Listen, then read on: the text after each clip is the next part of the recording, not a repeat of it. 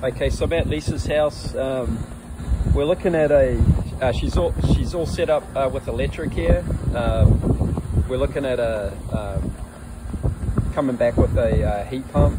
Just has an AC with an electric air handler inside. I'll show you that in a moment. So as far as outside's concerned, we'll come back in the same location. We're just on the side of the deck. You can see we've got good room between the fence and the deck. You can see the line set coming out, which we'll reuse.